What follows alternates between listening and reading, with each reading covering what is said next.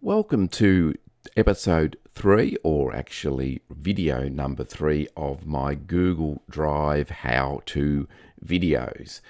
And those of you that have watched the first two, you will know that at the end of video number 2, we had uploaded a word processing document to Google Drive, and it was still, however, in Microsoft's Word's format. So it wasn't in a format that we could actually edit the document. So I promised you after video 2 that we would do another video and I would show you how to, if you like, export or convert the Microsoft Word document so you can work on it in Google Drive. Now, before I jump to it, just a sort of provider for this.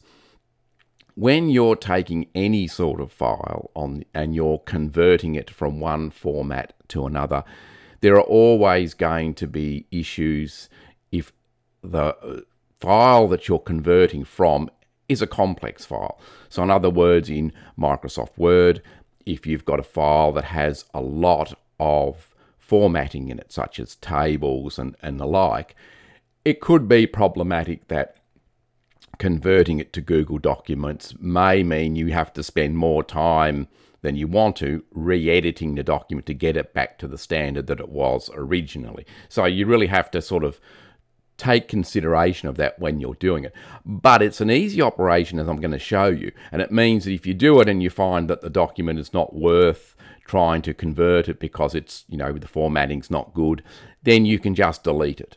You haven't lost much time in attempting it. But this is just if you wanted to upload a document that we did in video number 2, and now we want to convert it into a format that Google Docs can edit that particular document. So we'll go and click on Google Docs, and we will open that up, and we will go to Recent Documents, because that's where I can easily find the document in question. As you see here, it's this unit of competency that I dragged off the training website. And if I double click on it, it will load it up. And it's like having a viewer. It's loading it up. It's in Microsoft Word format, as you can see as I scroll up.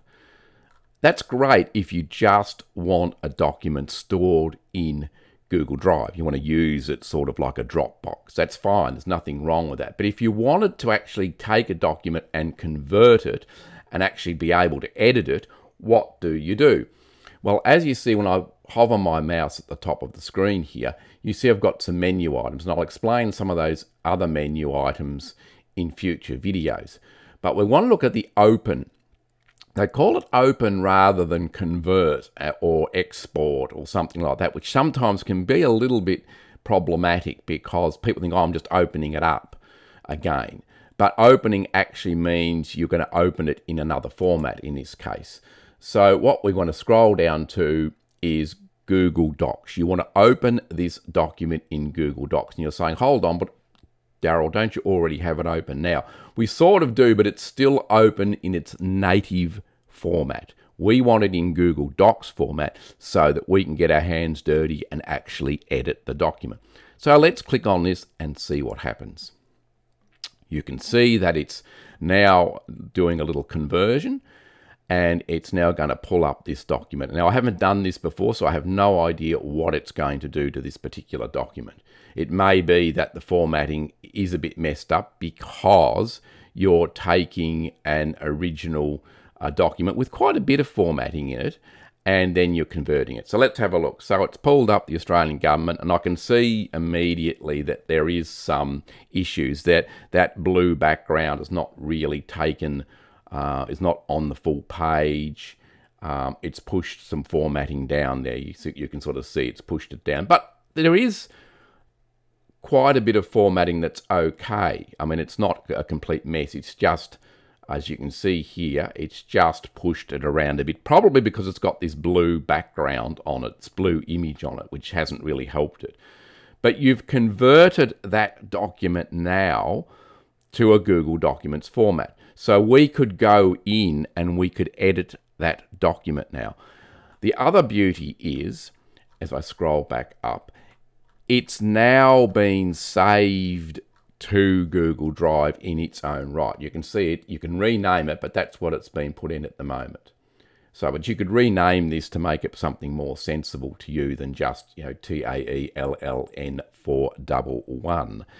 It's there, and you've got all your tools available in Google Docs to be able to edit it, and it tells you when the last editing took place. So it's saved. Now, if I want to go back, I want to show you that now that we have, if you like, an editable document here, if I just click on here and delete it, and if I just close out of the Word document, you can see you actually have two documents. So what's that all mean? You still have the original Microsoft Word document that we uploaded, and what Google has done, when we opened it in Google Docs, it copied it and created a separate version of the document for you to edit. So you haven't lost your original Microsoft Word document. So that's, and if you want to afterwards, if it's a document that you don't need anymore, you could actually right-click and you could actually remove that document. So if you were happy that the conversion had taken place okay, and you were ready to just use the Google Doc, you could then get rid of this particular document and remove it. And what I'm going to do is I'm going to remove it anyway, because in the next video, I will show you, once you've done your editing, once you've done your document work, how you can then, if you wish, download this document back into Microsoft Word format. You may want to email it to a colleague that doesn't have Google Drive, doesn't want Google Drive. So it's not like once you've done this, then it's stuck in Google Drive forever. Google have given you tools to make sure you can get your information out of Drive if you need to. But that's for a future video.